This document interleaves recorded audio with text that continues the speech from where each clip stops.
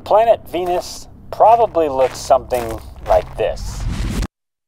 Except if you went there, you would die instantly. To build something that could survive on planet Venus would cost millions of dollars. A lot more than this. But I'm going to make something that can survive on the planet Venus for only $5. Hopefully they take this. The planet Venus would feel like being crushed at the bottom of the ocean, and it's hot enough to melt metal at the same time. So whatever we build has to survive all of that and still survive the toxic acid atmosphere. I have no idea how we're going to do that yet, but after we figure that out, we're going to put a piece of what we build inside of this metal pipe, which we will simulate the entire atmosphere of Venus inside of it. Which basically means I'm a god now. Just kidding. But one thing's for sure, we can't build it out of steel like I used to build buildings out of. Because at normal temperatures here on Earth, steel doesn't bend very easily. But under a little bit of heat, well, that's not good. But while I was doing some research, I noticed I was drinking out of the solution the entire time. Cups, bowls, toilets, they are all made of ceramic. I'm not making a toilet. But if Elon uses it on his rockets, it's probably good enough for Venus too. So I just have to make something with the materials that they make those out of. But not this kind, because under a little bit of heat, like the temperature of Venus, this happens.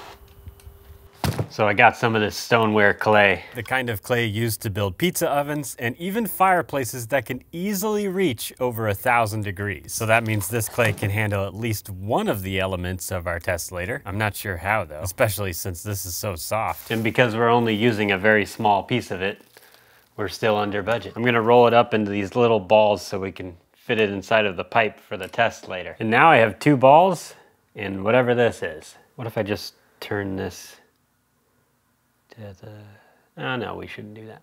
So now that we've got our, well, rocks at this point, we're going to go take them to get fired in a kiln while they'll be turned into fancy rocks. I found my marbles. And now we're ready for the final test. The goal of this test is to put these fancy rocks through the same harsh environments as the planet Venus and see if they survive, which involves this metal pipe sealed with a sealant that specifically says, do not use in the presence of heat, sparks, or an open flame.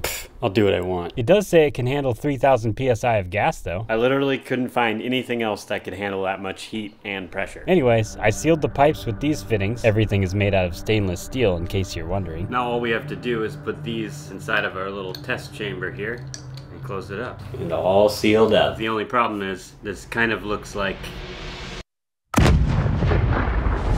So we should probably fix that. So we have to put it inside of something to protect ourselves. And the only thing I can think of is... Now I just have to take it apart.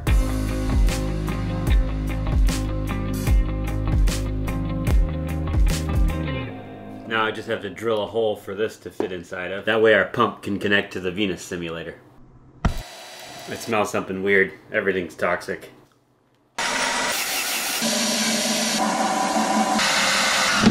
Now to get this thing up to the same temperature of Venus, we have to use the same thing that heats up hair dryers. Yours doesn't look like this? But because that heater conducts electricity, you can't just wrap it around the pipe. We have to wrap fiberglass around it first. Or it will, you know, starting to look more and more like something I shouldn't be building, but I promise it's a Venus simulator. Now all we have to do is wire some power to it, which is going perfectly fine.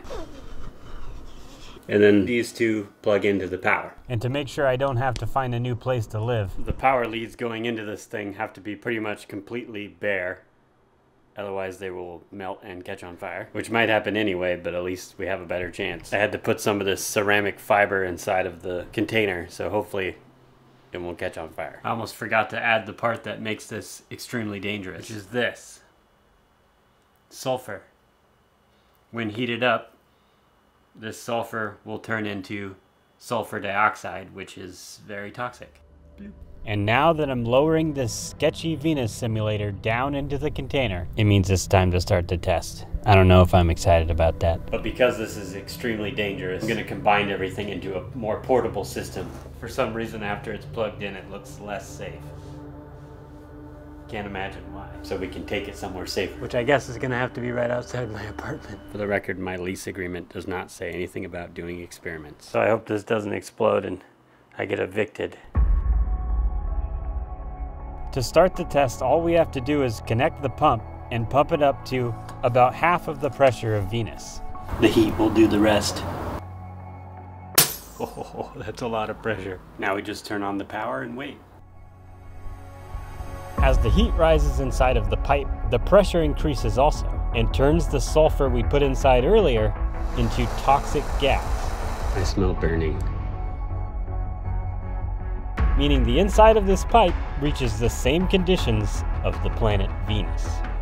And after a few hours, we have completed the Venus simulation.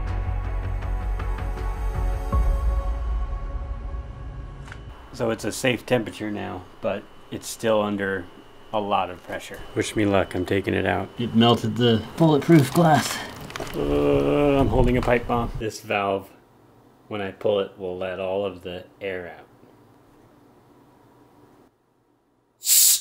Oh.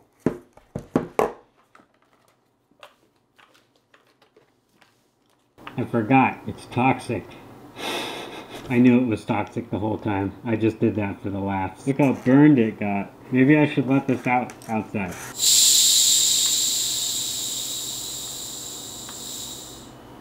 And after taking apart the Venus simulator, I noticed burn marks on all of the fittings and inside of the pipe. And on top of that, there was a problem.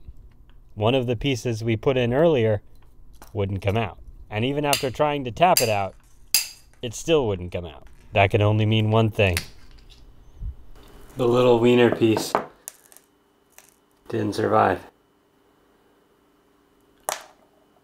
For some reason, the longer piece got stuck to the inside of the pipe during the simulation.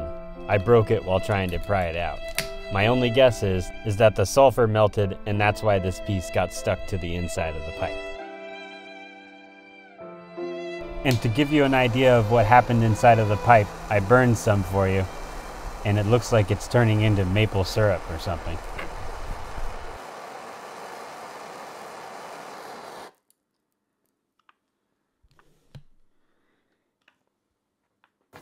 Now I'm gonna have to wear this for a while because I did that.